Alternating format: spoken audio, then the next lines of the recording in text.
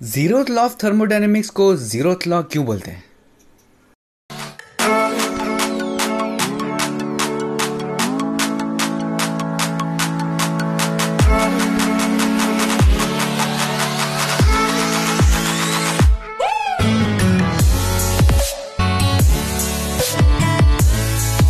हाय, मैं हूं निशांत और इस वीडियो में मैं आपको समझाने वाला हूं 4 लॉज ऑफ थर्मोडायनेमिक्स।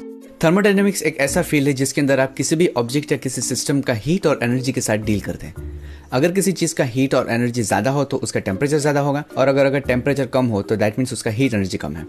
तो इंटरनल एनर्जी और टेम्परेचर और वो सब चीज़ों के साथ डील करते हुए हम थर्मोडायनेमिक्स काम करते हैं।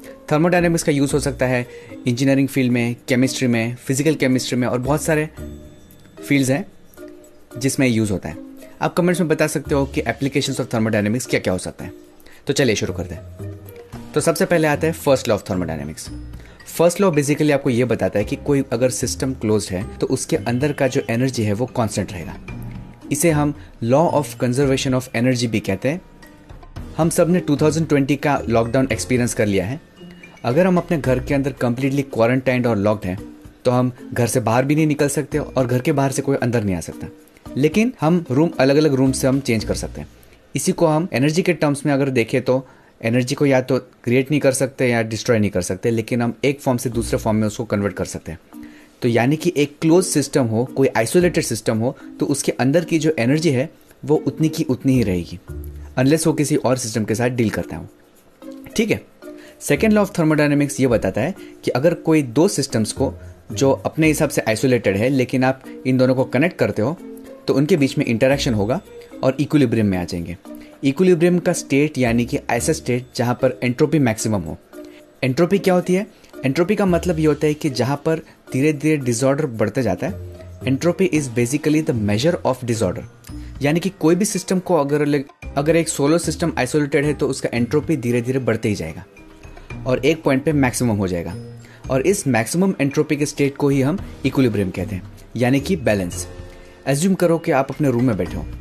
अगर आप अपने रूम का क्लीनिंग नहीं कर रहे हो और उसको ऑर्गेनाइज करके नहीं रखोगे तो धीरे धीरे चीज़ें यहाँ से वहाँ पहुँचती जाएगी और बाद में एक टाइम पे पूरी तरह से तहस नहस हो जाएगा और रूम पूरे कचरे जैसा हो जाएगा। ये हम सब ने एक्सपीरियंस किया हुआ है। तो ये रूम का बिगड़ना यानी कि डिसऑर्डर का बढ़ना, इसी को हम एंट्रोपी कहते हैं। तो एंट्रोपी किसी भी सिस्टम का धीरे धीरे बढ़ते जाता है, और अगर इस तरह से हम दो सिस्टम्स को कनेक्ट कर दोगे तो उनका आपस में इंटरेक्शन इस तरह से होगा कि उनका एंट्रोपी आपस में बढ़ते बढ़ते इक्विलिब्रियम स्टेट में आ जाएगा, और इक्विलिब्रियम का मतलब है स्टेट ऑफ मैक्सिमम एंट्रोपी। तो आप ऐसे भी कह सकते हो कि second law of thermodynamics entropy का डेफिनेशन देता है। थर्ड लॉ ऑफ थर्मोडायनेमिक्स ये बताता है कि अगर कोई सिस्टम का टेम्परेचर आप धीरे धीरे कम करते जाएंगे तो उसका एंट्रोपी कम होते होते जाएगा और एक टाइम पे कांस्टेंट क्वांटिटी पे पहुंच जाएगा।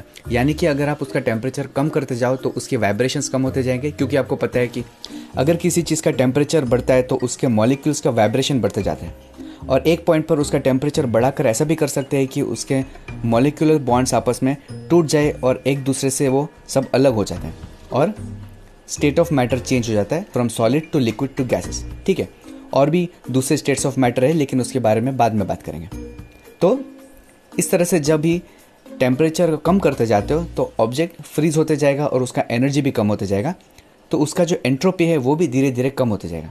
तो ये डिक्रीज इन एंट्रोपी यहाँ तक हम लेके जाएंगे कि टेम्परेचर कम होता है, अगर आप एब्सोल्यूट जीरो तक लेकर जाओ तो उसका एंट्रोपी है आइडियली जीरो हो जाना चाहिए।